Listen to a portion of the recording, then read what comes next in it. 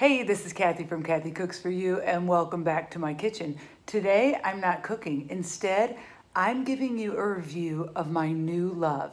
This is my Ninja Coffee Bar, aka Ninja Specialty Coffee Maker, CM401.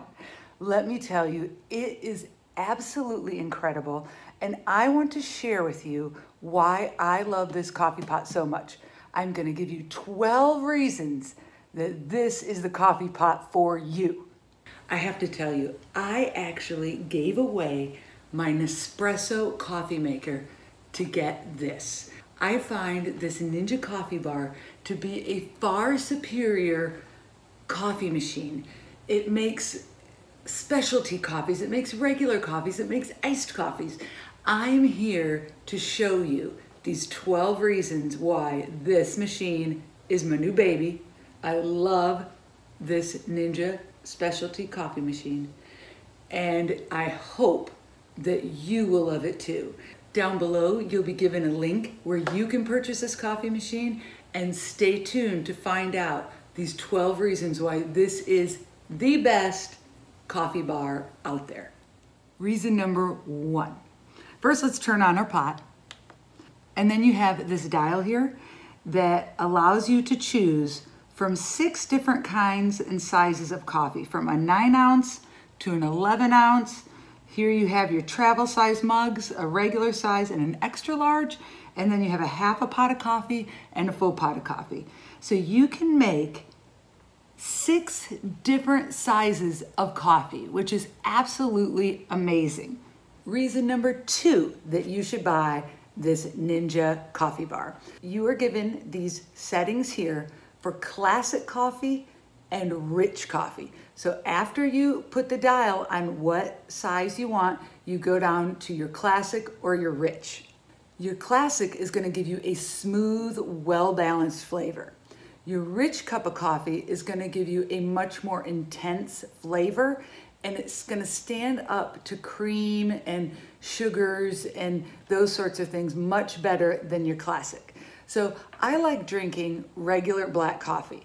Now, I use both these settings. It just matters, right first thing in the morning, I want a rich cup of coffee. Later in the day, if I want a cup, I'll switch over to classic. It's a little lighter for me. Number 3 is this handy dandy reservoir that comes off so easily. It's so easy to hold on to.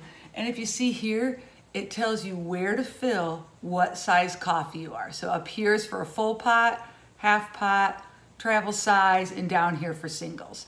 So I love that this is a very easy watering reservoir. It's a nice lid. The whole thing can pop off too. And it's very easy to hold on to and get on and off the coffee maker.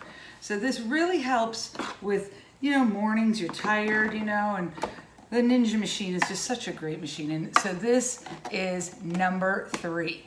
Number 4 is the frother that is attached. Ninja made it really easy for you just to pull out this little bar. You put your coffee cup underneath, which either has hot or cold cream, and you just press this button here. And I go like this and move it up and down a bit and around. And it is spectacular. And let me tell you that whipping cream, heavy whipping cream, does not froth well warm. If you froth it cold, you're gonna get whipped cream pretty quick. So just make a note of that if you're a heavy whipping cream kind of person in your coffee, which sometimes I am, that you have to take note of that. The best I've found to froth is really 2%. It's able, since it doesn't have as much fat, it's able to just foam up a lot better than your half and half. But half and half does work also. And I will be giving you a demonstration of these at the end, or how to make some coffees at the end. Reason number 5, you have options. You not only have your 6 choices here and your classic and rich, now you also, with this great machine, you can make your own iced coffee, and it tastes so good.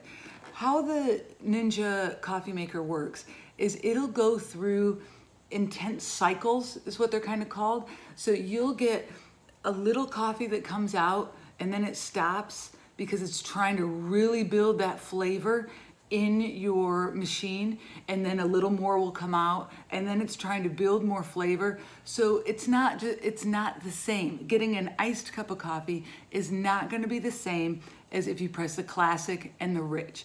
It actually is different. And then number 6, if having iced coffee and all these 6 choices weren't enough, you also have a specialty button. Now the specialty button allows you to get a 4-ounce cup of coffee that is super rich and super intense and is perfect for your cappuccinos, your lattes, your macchiatos. All those coffees that cost you a fortune, you can now make with your Ninja coffee bar. It's so exciting. Number 7 is our drip stop that is right here. Now when you have it over to the left, that means the coffee is going to come out. If you turn it to the right, then your coffee is going to stop and it's going to stay up here. And that's, well, works really well if you want to take your full carafe out and, put it back in. So that's a nice feature also. Number 8 is the heating element. Now the heating element only needs to be on when you're making a full cup of coffee. And it automatically goes on when you choose one of these settings over here, your half pot and your full pot. Now, what you can do is once it's done brewing, you can turn it off, which I love because I don't want my coffee being warmed on here because then it burns. And I've never seen that before, so I love that the Ninja Specialty Coffee Maker allows you to turn that heating element off. I believe we're on number 8.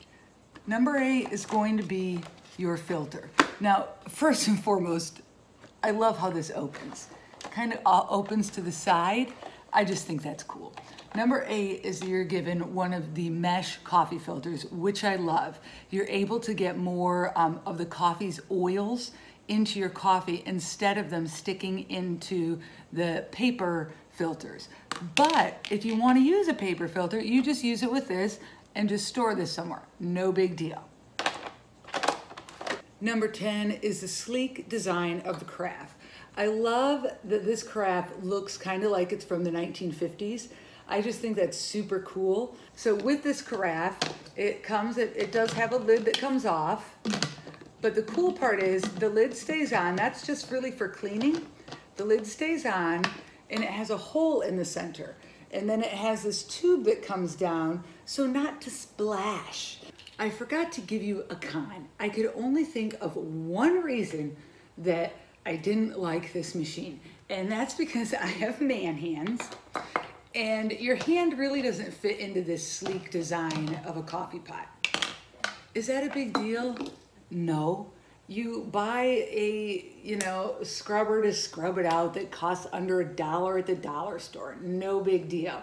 But, I was trying to find one thing that, I didn't like, and that's all I could come up with. And number 11 is your scooper that is right underneath your frother. Here's your frother.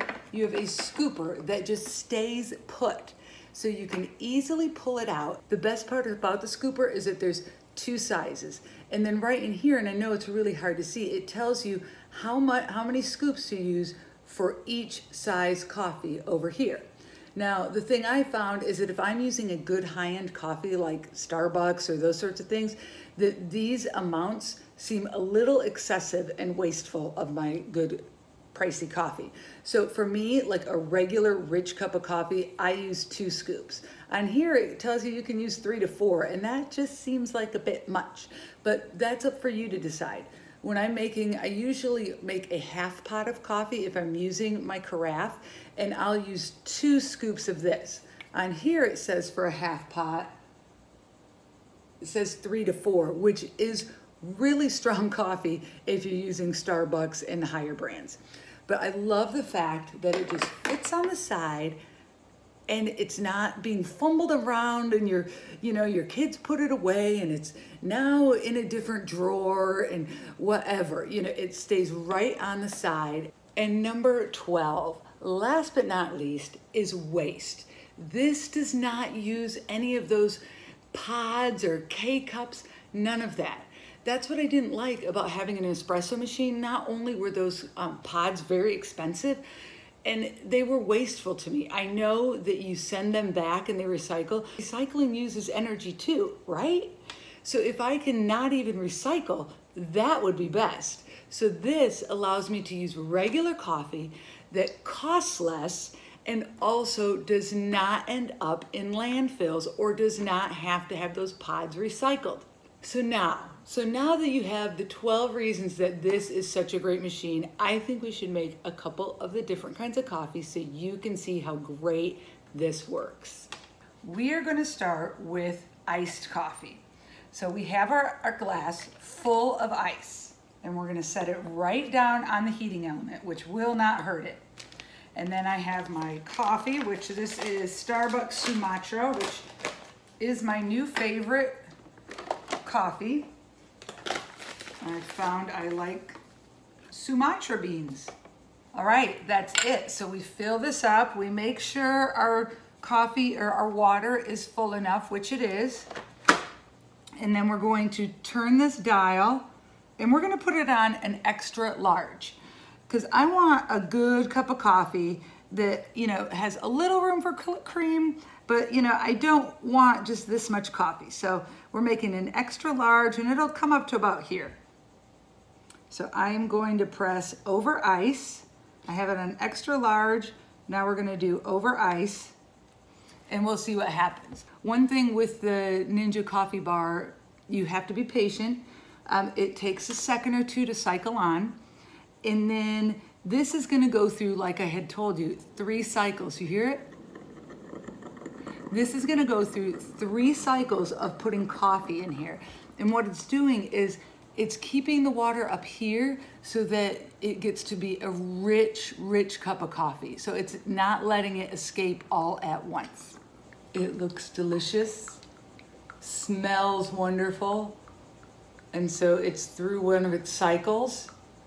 And you may think, oh, it's done. It's not. It'll beep when it's done. It's on its next cycle now. Or maybe this is the 3rd and final cycle. I really wasn't paying attention. It smells so good.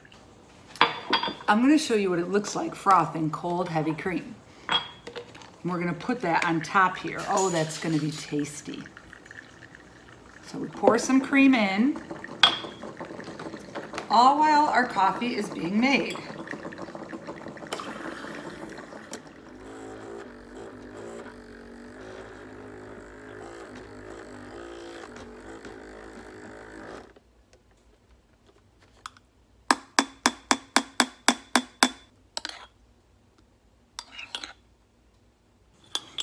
Then we're going to dollop our whipped cream on top. Oh, wow, look at that. Can you see that, how beautiful it is, getting all combined? It's perfect. Now we're going to make a regular cup of coffee. My husband, when I gave that to him, he was like, oh, man, that looks good.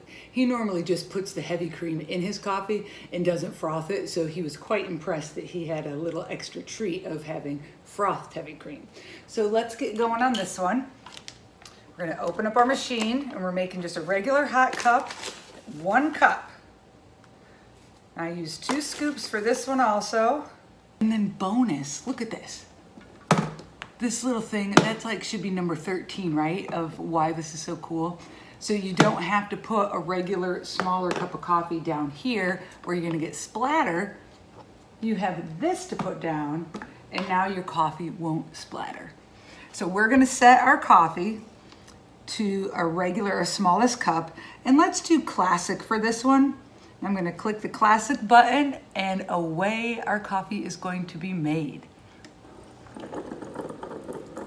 You guys, this Ninja coffee bar is spectacular, spectacular.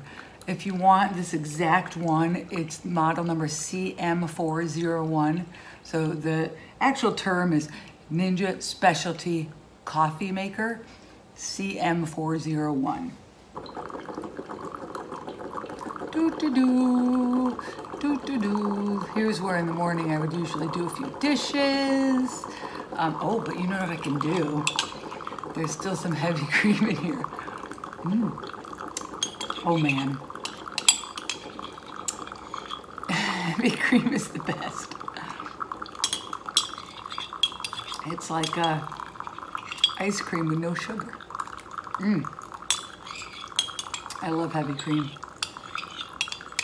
And if you've never had heavy cream, like straight from a farm that hasn't been pasteurized, ooh la la, is it good. And let's wait for that beep. Wait for it. Wait for it. Come on. It's gonna tell us when it's done. But I usually don't wait for it, I'll be honest. I take it and so it if a few drops are at the bottom. Is it gonna beep?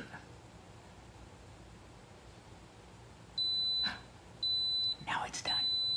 Thank you so much for watching Kathy Cooks For You. Cheers. It makes such a good cup of coffee. I hope that you will subscribe to my channel and support me by subscribing, giving me a thumbs up, and I would love for you to watch more of my videos. I know this is a review of my beautiful baby here, but let me tell you, I have so many cooking videos out there, and I would love for you to watch some of them and learn how to cook different styles of food. And the recipes aren't hard either. I also have a lot of things to bake, so please check out my channel. And I would love to hear from you too with a thumbs up or a comment. I hope you have a great day.